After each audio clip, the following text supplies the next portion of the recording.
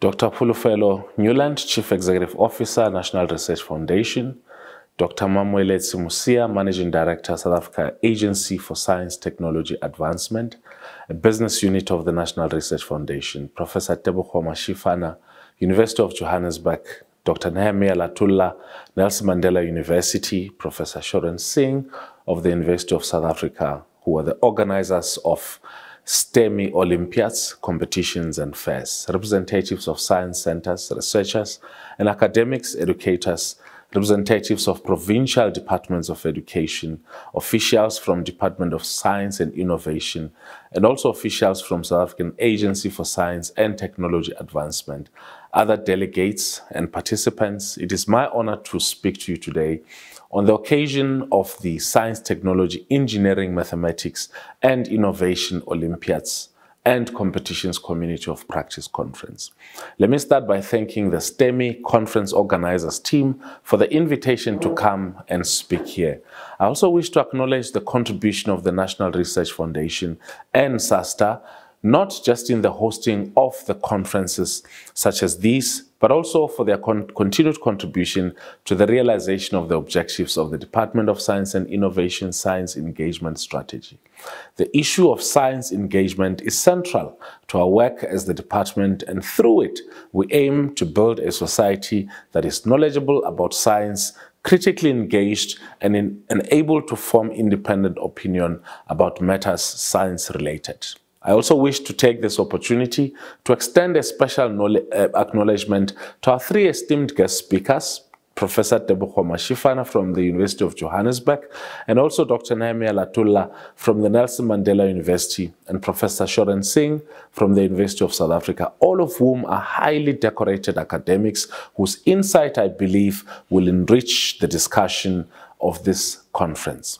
The theme of this conference, which is preparing learning from disadvantaged communities for the future of work through STEMI Olympiads and competition, is inspired by the objectives of one of our key policies and guides in our department, our decadal plan, which envisages that we work on future-proofing education. Informed by this, one of our expectations is that the papers and discussions at this conference should offer practical ideas on how best to represent to the challenge of education and skilling for the future of work against the background of rapid changes in the world of technology, social, economic, and other challenges facing society.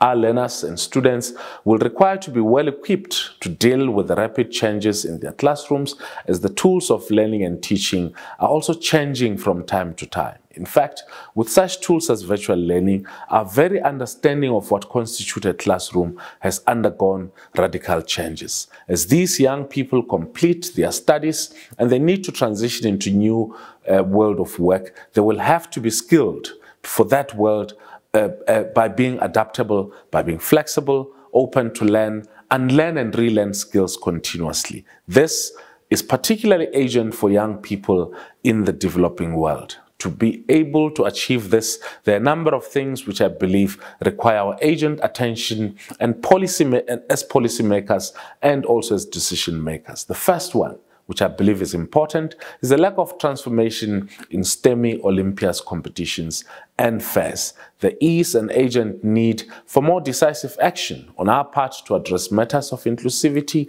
in a broader sense, such as the involvement of learners from quintile 1, 2, and 3 schools from rural and township areas. Some of you would recall that at least at the last conference in 2021, delegates were encouraged to be more inclusive in their events and activities. Deep reflection is needed on the resolutions and discussions on previous conferences to see if we're making progress as it relates to the question of inclusivity. In this regard, one of the questions this conference must also answer is whether there has been any meaningful progress with the involvement of special schools for learners who are differently abled. The second one is for the presenters and researchers at this conference to be bold enough to critically engage with the status quo by being open to positive critique, discussion, and advice from conference delegates.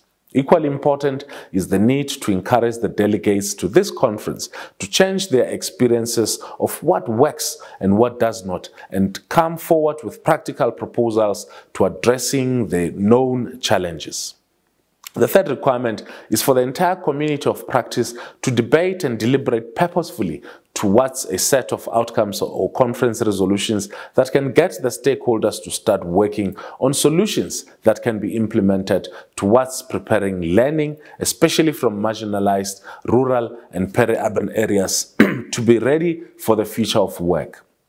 Some of these deliberate actions I've suggested should be aimed at, among others, helping us to think about bolder action as we move forward to expand the reach and impact of STEMI Olympiads and competitions. Currently, only about 500,000 learners participate in such activities on an annual basis. This is very disturbing if we consider the fact that there are close to 13 million learners in the basic education sector.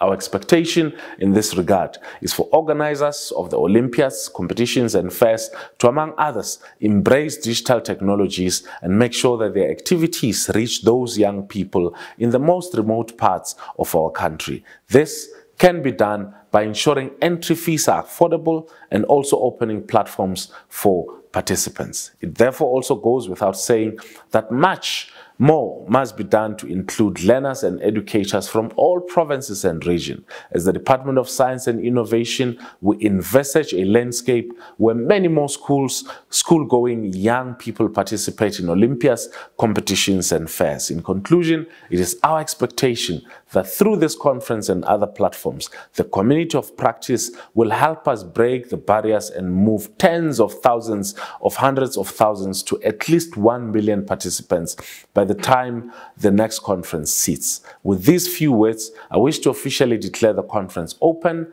and wish you well in your deliberations over the next 3 days. I look forward to the outcomes of your deliberations. Thank you very much for listening.